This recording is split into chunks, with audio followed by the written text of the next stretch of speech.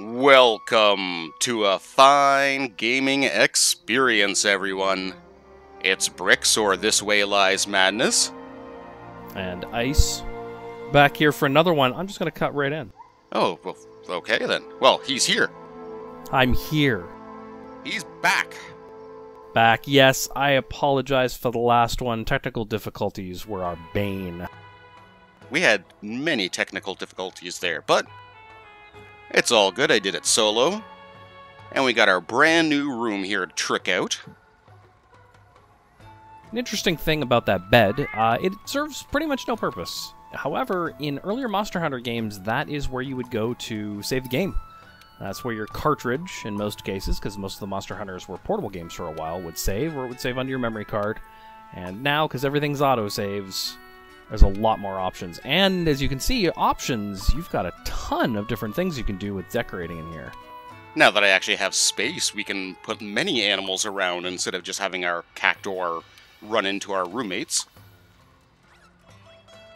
You've done a little bit of fishing, I see there. Indeed, the aquarium is one of my favorite additions for this too. Partner, let's go on an expedition out in the Great Ravine. I'll tag along. Well, we're not going to do that expedition quite yet.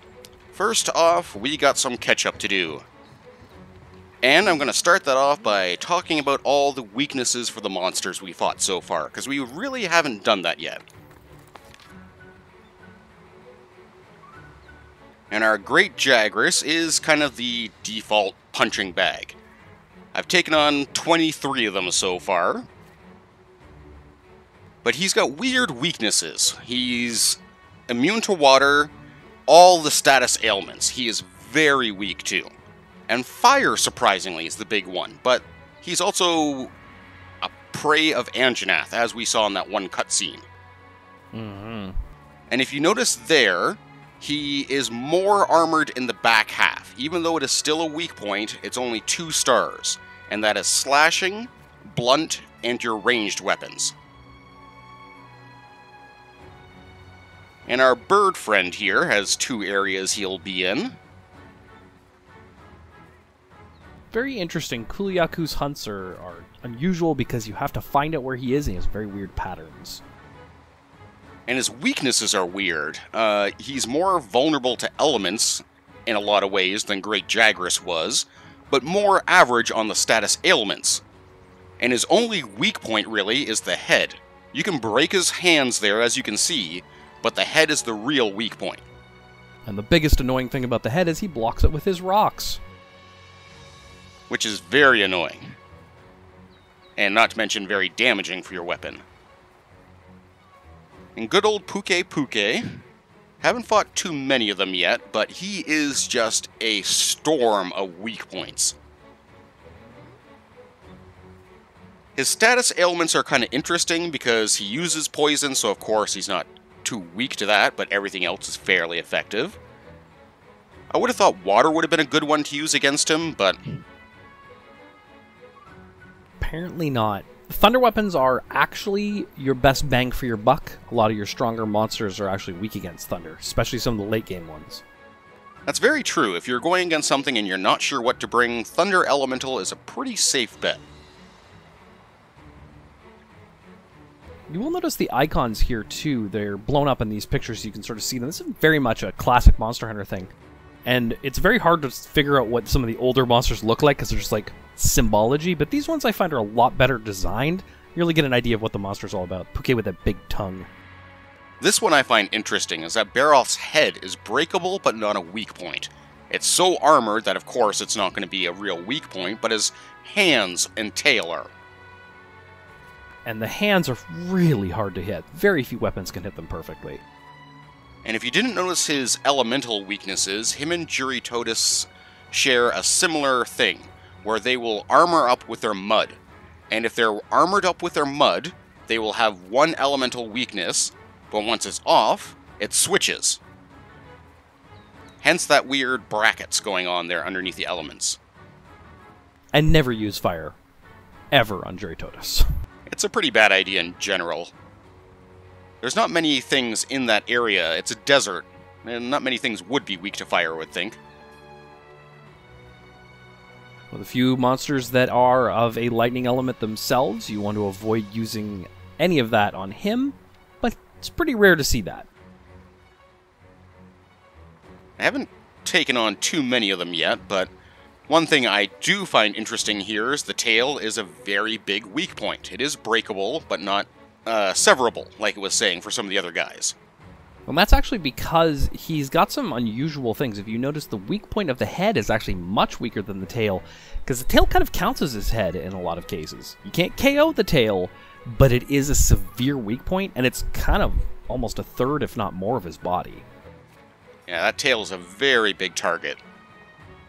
One thing I wanted to point out here is you notice the smallest and largest categories. We had a really interesting thing on the Jagras. I'll let you explain Anjanath, and then I'll go back and describe that afterwards, why those matter. Anjanath, as we were mentioning before, the throat is the big weak point, which they kind of just make the head, and the tail, which we can cut off. But his weaknesses are interesting, because he's completely immune to fire, since he uses it so much. And I would have thought Dragon would have been a bigger weakness of his, but surprisingly not. He's actually a good reason to go and farm your Juritotus, because the more Juritotus stuff you get, the better water weapons you get. It gives you a good edge against Anjanath. And I saved this one weird quest just to show it off. It's not something we have to do very often, but we have to go get some eggs. Lots of interesting mechanics only specific to these quests. The thing I was going to mention earlier was that the size of a monster, you can actually get silver and gold crowns, both for the small size and the large size, and that's essentially telling you, hey, you have found the smallest possible variety of this monster that exists, and the largest possible variety. In the case of the Jagras, we had that quest where we had a little tiny sausage-shaped miniature Jagras, smaller than an actual just Jagras, and then we had the jumbo version of him as well. So we actually got a gold crown on both of those, I'm pretty certain. Yeah, that's one thing with the events quests that we'll get a lot, is it's very easy to get some of the silver crowns and whatnot from those. There is a specific event where you'll be fighting all the creatures, pretty much. It's a set of 4 in one environment, and you get a very high chance that those will be your biggest size. You'll need both hands to carry larger materials. Keep in mind where this nest is. If you're hunting the Kuluyaku, he loves to go to that nest. And this nest is kind of lucky because it's so close to the box we need to drop everything off at. And these herbivores aren't too happy we took their eggs, so they're going to be hunting us down as we try to run away here. I do love that you can smack them in the teeth with your weapon, and they'll generally just run away and do nothing, but here, they will actually try to murder you. It's like, give me back my baby. Don't turn that into an omelet. It's one of the rare times a herbivore will become very aggressive towards you. Now, you're using the run command here, and that's very important for these quests, but unfortunately, your regeneration is slowed, and once that bar reaches 0, you will actually have a moment where you're very weak and quite slow. And if you get hit, you'll drop the egg, it'll shatter, and that's the end of it. You gotta go start again. And these are herbivores. We'll be doing tougher versions later with carnivores, and you can picture how much fun that is. I'm actually going to say I find some of the herbivore quests a little bit harder than the carnivore quests, except for one specific one, involving one of my favorite monsters. Well, here's the fun thing with the herbivores. They're not too smart. They're not used to hunting after other creatures, and if we give them a little bit of difficulty spotting us, we won't be bugged at all. The Gilly Mantle turns this quest into a little bit of a joke in a way. And I believe it would last just about long enough to get back to the camp, if not longer. A little bit longer. I don't think I could do 2 egg runs with it, but you could probably complete most of your second run. One of the great things about these quests, if you've got friends you're doing them with, you can do them in no time at all. One of the options you can do to make these a little bit more safer for yourself is kill off any of the creatures that will be aggressive towards you. It might take a little bit longer to kill off these herbivores, and you have to do it in a window before they respawn, but then you have nothing hunting after you at all. Yeah, it didn't even get halfway through my mantle there, so... And we're doing this to get those free stat boosts. It's something I need to mention about those stat boosts. They are incredibly useful for us, because we've actually been doing quite well in the game so far. However, when you die, you lose your food buffs. You get one chance struck off your record, you go back to camp, and you've lost all those buffs. There's a couple items you can use to help fix that. Your own type of meat. If you've grilled some meat, it helps, builds your stamina back up. And ancient potions are another excellent way to boost your stats. There's also nutrients you can take as a lesser alternative. I love the ancient potions, but they require farming those little kelpie guys that we saw running around in the area outside there. Gotta hit them in the head to get their horns to make those potions. A little annoying, and there is something later on we'll get that makes it a little bit more efficient, but still very annoying. However, those ancient potions are very worthwhile. And our cute little bee poogie. That's what we get from the Spring Fest. But we got some other outfits we can find for our poogie pet. You have to take him to certain areas, and I can't get all of them yet because I haven't gone far enough in the game, and I don't have Iceborne installed yet, so... But this giant fossil over here will interest our poogie. Digging in the wood somehow. And, oh boy. Yep, the white jammies.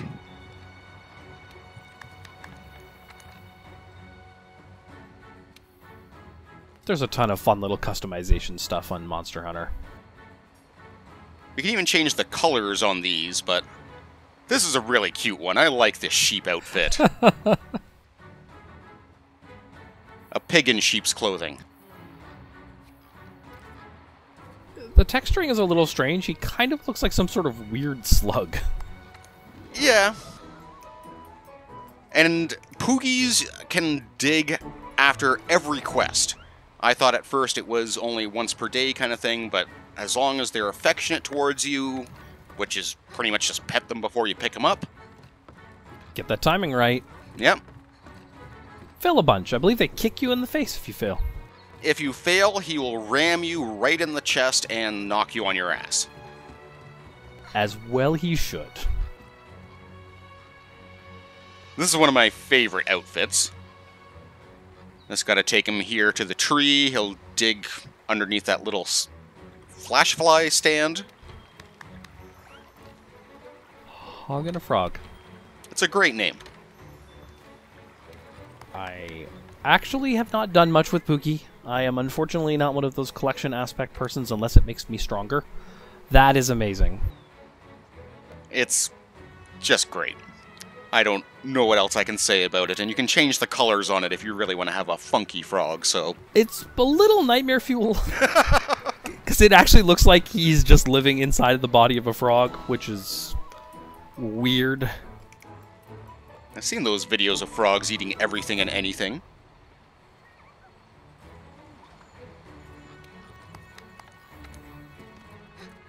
Oh, little sausage. What was going on with your palico there? I had to stop and yeah, Loki was just having a little spasm there, but he's getting jealous. We're spending too much time with our Pookie. This is important. This is top tier importance. Research Commission is depending on us to make the Poogie cuter. Well, our huntsman buddy that we were getting quite a bit of assistance from in the last fight with Zora is hiding a little present here beside him.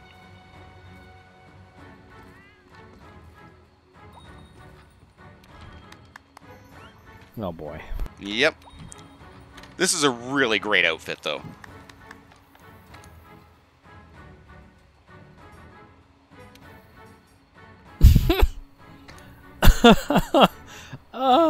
Why does he have a spatula and a pan? Oh, it's incredible. He's got all the utensils and everything there, the little roll. He's even got the goggles on. Well, I am thoroughly impressed. And it's sadly the last poogie outfit we can get at the moment, but there is still something we can do with the poogie. It's not very nice, but if we take him up here and drop him off by the stew pot, he freaks the fuck out and runs away. Well, you're going to turn him into a little sausage.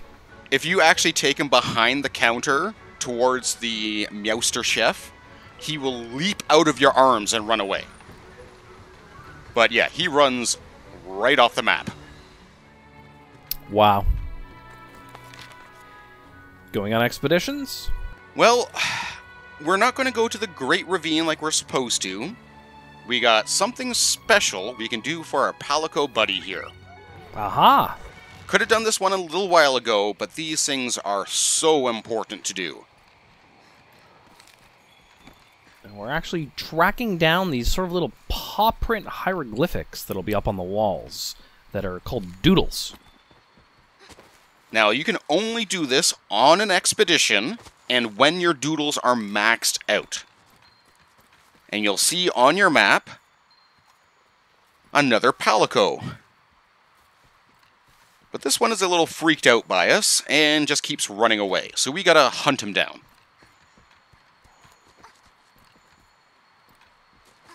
Learn your traversal commands. They're going to be important here. Where did he go? It's weird. He'll do like digging at some point, so you have to pay attention to which direction he was moving. But as long as you keep him in eyesight for the most part, it's not too hard. You get a few things out of this, actually. You don't just get new surprises for your friend. You actually get some very useful things for yourself. More doodles. And I would like to point out, now we know these are the bug trapper doodles. They're not just question mark doodles. Each area has its own group of cat people, basically. Let's ask the head honchos. Always nice to find this camp. It'll become... Oof. I wasn't sure you were going to catch that one. Those vines are a little annoying to miss because that's a big drop.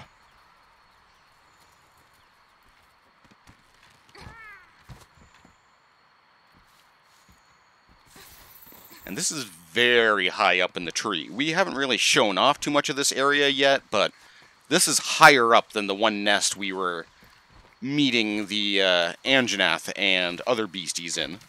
Yeah, Toby Kadachi's got a nice high nest. Anjanath and his meetup of the Wyvern for a little bit there. Mm-hmm.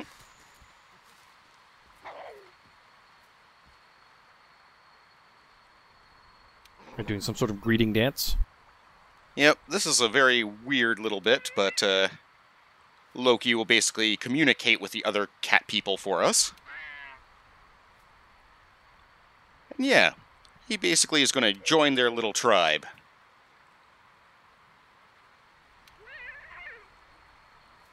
And so do we.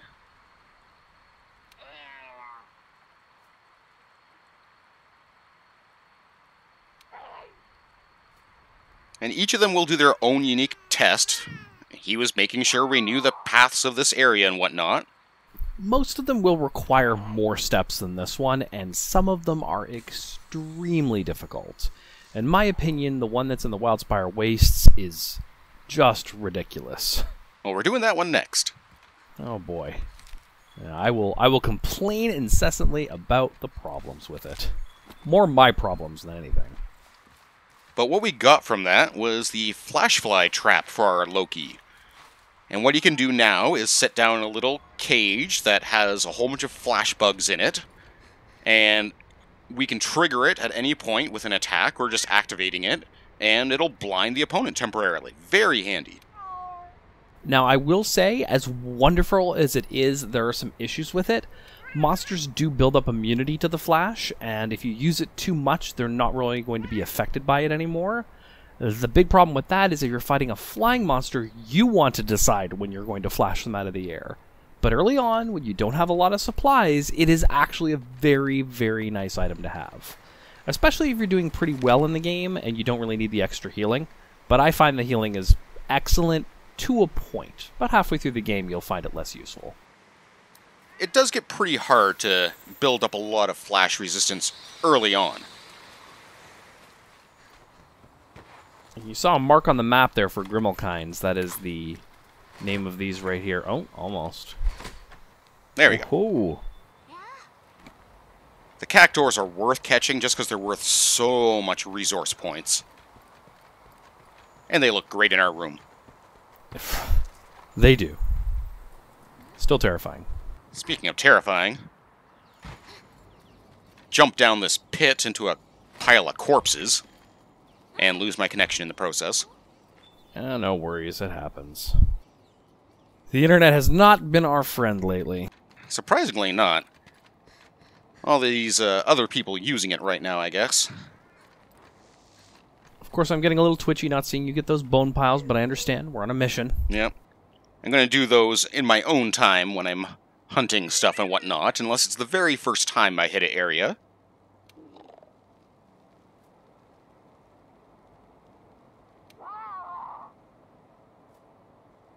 And the protectors are the Grimalkins for this area.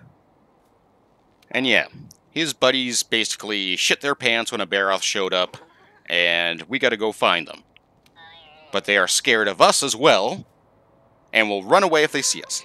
Yeah, and they are very, very radius detecting, so you have to be extremely careful. I don't believe they come back unless you leave the map if you miss one. I think they do come back after a bit of time if you leave the radius.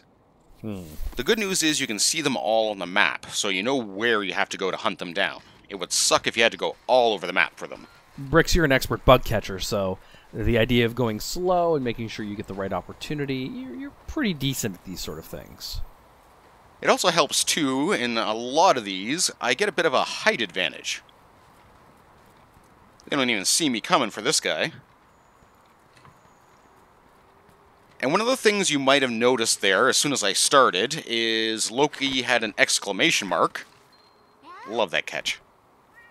That was well done. I didn't even know you could do it from up there. But one of the things the Tail Riders taught him is that he can now talk to Jagras, mount them, and ride them around. Mm-hmm. Which is pretty good, if not for the fact that the Jagras don't attack you anymore. It's a little harder to farm components. But Jagras behave differently when you have one of your palicos mounting them. So it actually helps you if you're trying to farm them in a lot of cases, especially because when you're farming them, you're probably going to jump back and forth to multiple different areas. And it quite helps, too, just having an extra hand on the field. If nothing else, a distraction for some monsters. Mm-hmm. As always, I'm impressed at your skill at catching these things. I got a lot of practice with the net. Some of the fishing we have to do later on when you have to, like, hook your net over an obstacle and land in an area gets pretty weird. I just stick to the fishing rod. Now, this guy is hiding out in a fantastic area. It is worth exploring here just for all the components you can pick up. Mandragoras, a lot of explosive components and whatnot for your bows and guns. Great stuff down there. But we caught all the buddies, so time to go back. Ah! Landing on bones doesn't seem like a good idea. You know what? Our legs are invincible. That's true. Just see some of the falls we'll take in later areas.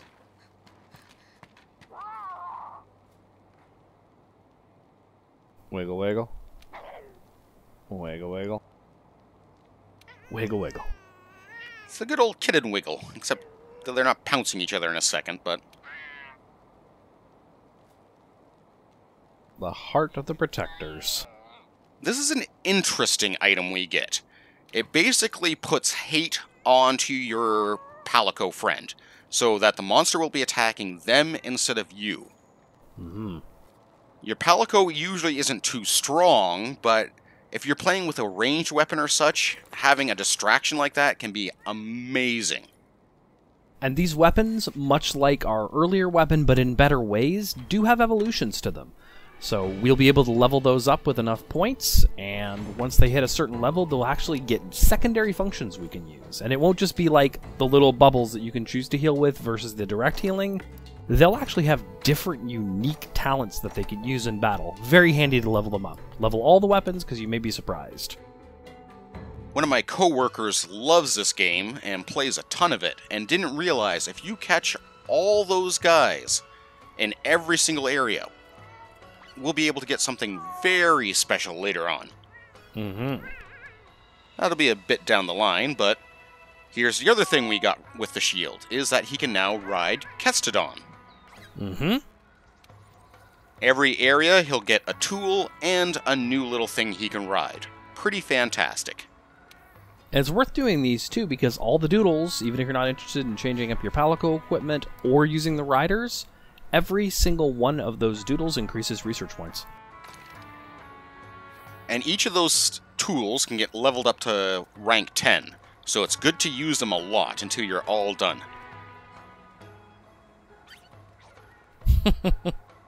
I quite like our room. But we'll be going and exploring the ravine next time, so I hope everyone joins me for that, and take care all.